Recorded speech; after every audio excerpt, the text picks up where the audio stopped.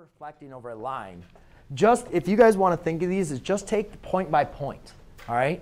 A lot of times I know this can be difficult if you think of this and then you're reflecting it over. So what I like to do is just think about this point by point.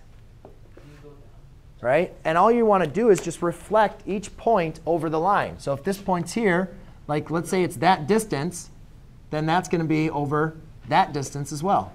If this is this far over, then that one's going to be that far over.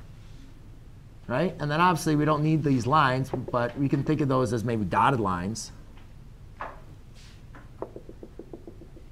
Right? And then simply all I'm going to do in this one is just going to be a reflection over there as well. OK?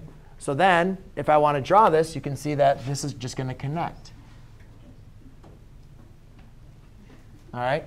So it's not perfect. But ladies and gentlemen, when you're trying to do this, instead of always trying to do the whole figure and try to make it more confusing, just pick points. Make the points out of that figure, and then reflect every point, and then connect the dots. Right? You guys all like connect the dots, right? It's always fun. So reflect each point, because that's what we just practiced, right? We just practiced reflecting the points. So reflect the points, and then connect the dots. There you go.